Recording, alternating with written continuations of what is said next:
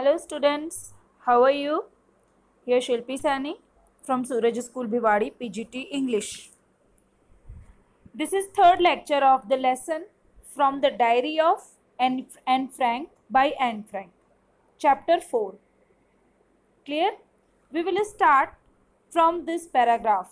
Saturday 20 June 1942. Open this paragraph. From this paragraph, from this date, Annie had started to write diary. Dearest Kitty, as I have told you that she had given the name Kitty to her diary. तो वो जब diary लिखना शुरू करती है तो अपनी diary को एड्रेस करती है dearest kitty. Our entire class is क्वेकिंग in its boots. जैसे कि आपको पता है कि एन जो है वो अपनी हर तरह की बात हर किसी से नहीं शेयर करना चाहती है. उसे लगता है कि कोई उसको सुनेगा या नहीं सुनेगा, तो उसका कोई खास कोई स्पेशल या कोई बेस्ट फ्रेंड नहीं है. तो वो डायरी से अपनी फीलिंग शेयर करना शुरू कर देती है और वो कहती है कि हमारी जो पूरी क्लास है वो क्वेकिंग इन इट्स बूट्स, यानी कि वो काँप रही थी, वो घबरा रही थी. क्वेकिंग इन इट्स बूट्स मतलब shaking with fear and nervousness, यानी कि घबराई हुई थी complete class. The reason, of course, is the forthcoming meeting in which the teachers decide who will move up to the next form and who will be kept back. Half the class is making bets. अब ये कह रही है कि the reason, of course, is the forthcoming meeting. जो आने वाली जो मीटिंग थी ये जो है उसके लिए जो है लोग बच्चे जो थे क्लास में वो परेशान थे, जिसमें टीचर ये डिसाइड करेंगे कि कौन आगे बढ़ेगा और कौन जो है नेक्स्ट क्लास में जाएगा और कौन पीछे रह जाएगा. ठीक है. Half the class is making bets, और आधी क्लास तो जो है बेट्स मतलब शर्त लगा रही थी इस बात को लेके. GN and I laugh our self. GN जो है ये इसकी फ्रेंड है, तो ये कहती है कि जीएन और मैं आपस में ही हंस रहे थे. Laugh our self silly at the two boys behind us, CN and जैकिस, who have staked their entire holidays saving on their bet. Staked means put on risk. अब ये कहती है कि जीएन और मैं हंस रहे थे क्योंकि हमारे पीछे जो दो बच्चे बैठे थे, जिसका एक का नाम सीएन था और एक का नाम जैकिस था, और स्टैक्ड माने पुट ऑन रिस्क, तो उन्होंने अपनी पूरी जो इंटायर हॉलीडे सेविंग थी वो जो है शर्त पे लगा दी थी पूरी. ठीक है.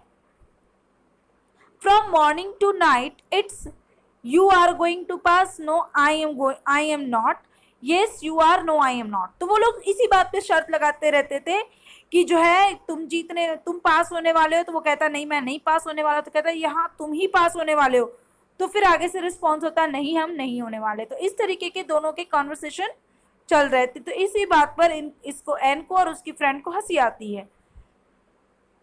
Even G is pleading,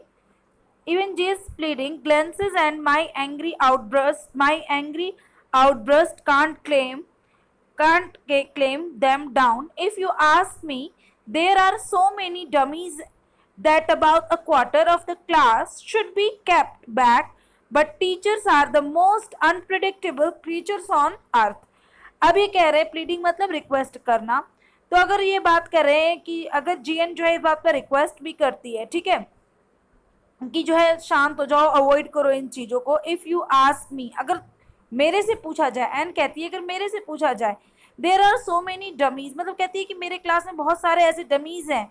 ठीक है. पूरी क्लास लगभग इसी से भरी हुई है, ज़्यादा क्वार्टर ऑफ द क्लास यानी कि 1/4 जो है वो डमीज से भरी हुई है. डमीज मतलब जो इंटेलिजेंट नहीं है, जो वीक स्टूडेंट्स हैं.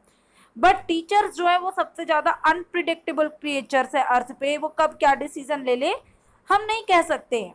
तो ये बात कौन कह रहा है? एन कह रही है. I am not so worried about my girlfriends and my self. अब ये कह रही है कि मैं अपने बारे में और मेरी female friends, girlfriends means here female friends, मैं उनके बारे में ज़्यादा चिंतित नहीं हूँ. We will make it the only subject I am not sure about is maths. कह रही है कि हम लोग अच्छा परफॉर्म किए, मतलब हम लोगों ने अच्छा पढ़ाई की थी, तो अच्छा एग्जाम दिए, तो हमें चिंता नहीं है. ठीक है. केवल एक ही सब्जेक्ट है जिसके बारे में थोड़ा डाउट है, वो है maths. Anyway all we can do it is wait. हाँ चलो ठीक है, हम जो भी कर सकते हैं सिर्फ वेट कर सकते हैं. Until then we keep telling each other not to loss hurt. I get alone pretty well with all my teachers. अभी कह रही है कि जो है हम लोग सिर्फ वेट कर सकते हैं और एक दूसरे को सांत्वना दे सकते हैं, और मैं अपने मतलब कि टीचर से क्लोज भी हूँ, ठीक है। There are 9 of them, 7 men and 2 women। 9 teachers हैं जो कि मैन है, और जो 2 है वो विमेन है, ठीक है। Mister किजिंग the old foggy who teach maths was annoyed with me for ages because I talked so much. Old foggy, old foggy means an old fashion person. जो मिस्टर किजिंग है वो एक ओल्ड फैशन पर्सन है, और जो कि maths पढ़ाते हैं, और वो मेरे से पता नहीं क्यों नाराज है, मैं बहुत ज़्यादा बात करती हूँ तो शायद इस वजह से वो मेरे से हमेशा नाराज रहते हैं।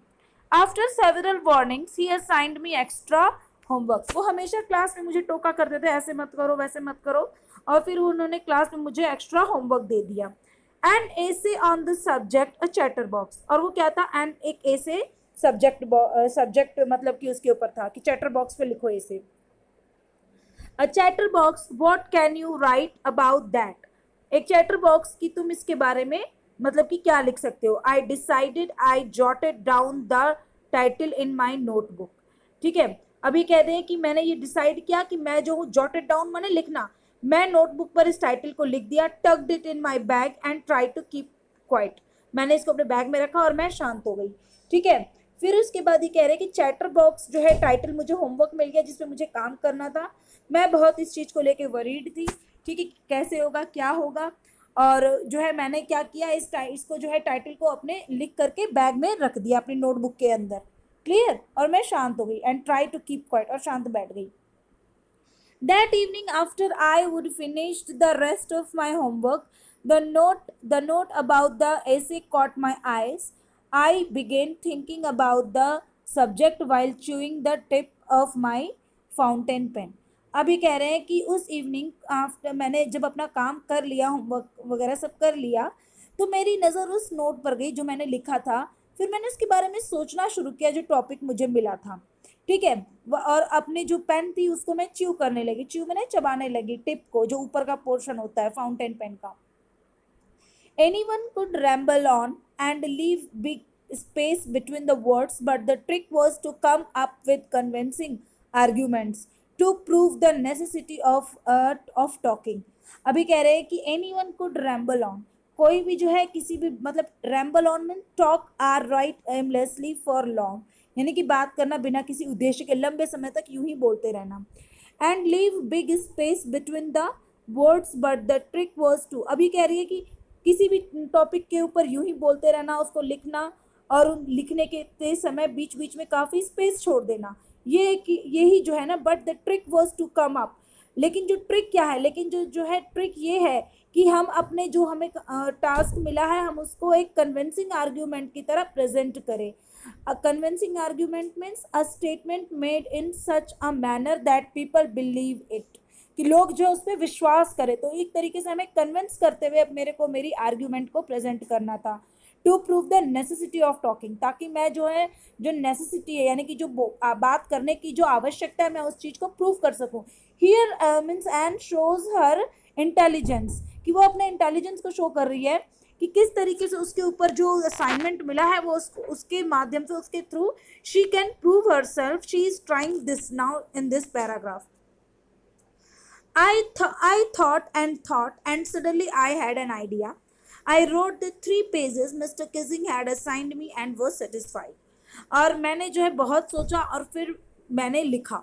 मतलब यहाँ पर भी देखिए एनी फ्रैंक जो है अपने इंटेलिजेंस को शो करते हुए कहती है कि मैंने सोचा और उसके ऊपर मैंने लिखा, और जो है उस टॉपिक के ऊपर, चैटर बॉक्स टॉपिक के ऊपर 3 पेज लिखे, और जो मिस्टर किसिंग थे वो मेरे इस असाइनमेंट से सेटिस्फाइड थे, संतुष्ट हुए। I argued that talking is a student's trait and that I would do my best to keep it under control, but that I would never be able to cure myself of the habit since my mother talked as much as I did, if not more, and that there is not much you can do about inherited traits।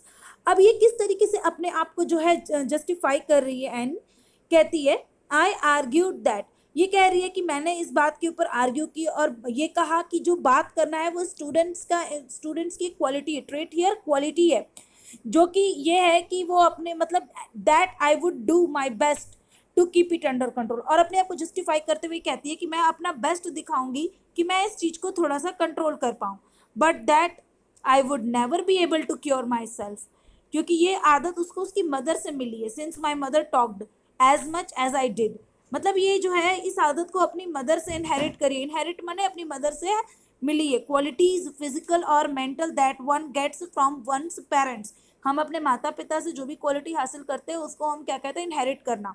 तो ये अपनी mother से inherit करी, क्योंकि उसकी mother भी बहुत ज़्यादा बात करती है। तो इस तरीके से कह रही है कि मैं इस चीज़ को क्योर माने इसको मैं मतलब कि इसको मैं क्योर नहीं कर सकती, मैं इसको हटा नहीं सकती हूँ, इसको क्योर नहीं कर सकती हूँ, इसका उपचार नहीं कर सकती हूँ, क्योंकि ये इसे अपनी मदर से हासिल की। Because she had inherited it from her mother, she couldn't control it, she couldn't cure it.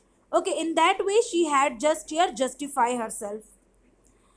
Mr. Kissing had a good laugh at my arguments, but when I proceeded to talk my way through the next lesson, he assigned me a second essay. Mister Keesing जो थे वो मेरे इस जो है जो भी मतलब मैंने असाइनमेंट सबमिट किया, मेरे इस आर्ग्यूमेंट पर वो बहुत हंसे, लेकिन जब मैंने अपनी बात करना जारी रखा नेक्स्ट लेसन तब में भी, तब उन्होंने मुझे एक और ऐसे जो है असाइन कर दिया, एक ऐसे और दे दिया। This time it was supposed to be on an encourageable chatterbox. Okay, जो टॉपिक क्या था, encourageable chatterbox. Encourageable means something that cannot be corrected, usually a bad quality. तो उन्होंने जो है ये कहा कि एक ऐसा मतलब encourageable chatterbox, ऐसी जो चीज़ अच्छी नहीं है और ये bad quality और इसको करेक्ट नहीं कर सकते, इस टॉपिक के ऊपर लिखने के लिए दे दिया। I handed it in and Mr. Kissing had nothing to complain about for 2 whole lessons. However, during the third lessons he would finally had enough. अब ये कह रही है कि मैंने इस चीज़ को जो है हैंडेड कर दिया, दे दिया, और मिस्टर किसिंग जो थे उनको कोई कंप्लेन का आइडिया नहीं था। Had nothing to complain about for 2 whole lessons, कि 2 लेसन्स तक उन्होंने मुझे कुछ नहीं कहा, चुपचाप से लेसन पढ़ाया। हालांकि जब थर्ड लेसन था, जब हम फाइनली इसको फिनिश कर रहे थे, during the third lesson he would finally had enough, और वो जो है मतलब काफ़ी हद तक वो कह रहा है कि वो अब फेडअप हो चुका था और वो अब उसको फिर से बोलता है, ठीक है। And Frank as punishment for talking in the class right an essay entitled quake quake quake said mistress chatterbox. अब ये जो है इसको एक और टाइटल दे दिया, ठीक है। क्या दिया, होमवर्क दिया, असाइनमेंट टाइटल, जो टाइटल था वो क्या था, quake quake quake said mistress chatterbox. अब क्या है, द क्लास रोड, पूरी क्लास रोड मतलब हंसती है इसके ऊपर। I had to laugh to दो I had nearly exhausted my ingenuity originality and inventiveness. ये कह रहे हैं कि पूरी क्लास हंसी और मुझे भी हंसी आई, लेकिन बात ये थी कि मैंने अपनी सारी ओरिजिनलिटी जो है टॉपिक किस पे, चैटर बॉक्स लिखने पर निकाल दी थी। मेरा अपना सारा टैलेंट, सारा इंटेलिजेंस मैंने चैटर बॉक्स टॉपिक जो पहले मुझे मिले थे, इनकरेजेबल चैटर बॉक्स और चैटर बॉक्स पे लिखने पे निकाल दिया था। तो अब इसको समझ में नहीं आ रहा था कि क्या करें। It was time to come up with something else, sometime original. My friend sun who is good at poetry offered to help me write the essay from beginning to end in verse and I jumped for joy. अभी कह रहे हैं कि इस बार अब ऐसा समय था कि कुछ ओरिजिनल करके दिखाने का, कुछ बढ़िया करके दिखाने का। तो जो मेरी फ्रेंड थी सन, जो कि एक अच्छी मतलब पोइट्री वगैरह में अच्छी थी वो, तो उसने मुझे हेल्प की ऑफर किया कि मैं तुम्हारी हेल्प कर दूंगी। तो उसने जो है ना शुरू से लेके लास्ट तक वर्स मैंने पोइटिक फॉर्म में लिखवाना शुरू किया, beginning to and in verse and I jumped for Joy. मैं बहुत खुश हो गई कि मेरा काम बहुत ही अच्छे तरीके से हुआ। Mr. Kissing was trying to play a joke on me with this ridiculous subject, but I would make sure the joke was on him. Mr. Kissing बार बार मुझे इस तरीके का अजीब टॉपिक दे करके मेरे ऊपर जोक बनाना चाहते थे, मेरा मजाक बनाना चाहते थे क्लास में, लेकिन ridiculous मतलब फनी, लेकिन मैंने इसको बहुत ही अच्छे तरीके से परफॉर्म करके उन्हीं के ऊपर जोक बना दिया। I finished my poem and it was beautiful. मैंने पोएम फिनिश कर ली, एंड ने अपनी पोएम लिख ली बहुत ही सुंदर तरीके से अपने फ्रेंड की मदद से, और पोएम बहुत खूबसूरत थी। It was about mother duck and a father swan, okay, with 3 baby duckling who were bitten to death by the father because they quacked too much. ये किसके ऊपर थी पोएम, एक मदर डक की और उसके मतलब कि फादर की, और उनके 3 बेबीज डकलिंग थे, ठीक है। और उनके फादर जो है उनकी 3 बेबी डकलिंग्स को मार देते हैं क्योंकि वो बहुत ज़्यादा क्वैक क्वैक करते थे, यानी कि बोलते थे। क्वैक जो है ना, बोलना साउंड होता है इनका, ठीक है, तो वो बहुत ज़्यादा क्वैक क्वैक करते थे इसलिए। Luckily, Mr. Kissing took the joke the right way, और Mr. Kissing जो थे उन्होंने जोक को सही तरीके से लिया। He read the poem to the class, adding his own comments and to several other classes as well. Since then, I have been allowed to talk and have not been assigned any extra homework. अब ये कहते हैं poem पढ़ते हैं class में और अपने comments भी ऐड करते हैं, पॉजिटिव लिया था उन्होंने पोएम को, और बाकी की क्लासेस में भी पढ़ते हैं, ठीक है। और उसके बाद ये सॉरी एन को बोलने की परमिशन दे देते हैं, ठीक है। ये बात करती है मतलब कि और जो है हैव नो, और उसके बाद उसको कभी भी कोई भी एक्स्ट्रा होमवर्क नहीं मिलता है। On the contrary, mister किजिंग्स always making jokes these days. और फिर इसके मतलब और इसके मतलब कॉन्ट्रेरी मतलब अपोजिट, इसके अपोजिट क्या हुआ, मिस्टर किजिंग जो है वो जोक्स करने लगे, उन दिनों वो मजाक करने लगे, जोक्स करने लगे। तो इस तरीके से जो है एनी अपने इंटेलिजेंस से मिस्टर किजिंग के नेचर को भी चेंज करती है और अपने आप को सही जस्टिफाई भी करती है। Clear class, this is your 4th lesson today finish. It is last lecture of this lesson. As you know that you have to write the summary, complete summary now, and you will be given some NCERT question you will have to do. If you have any kind of problem in this lesson, then contact to me. Okay class, okay, thank you.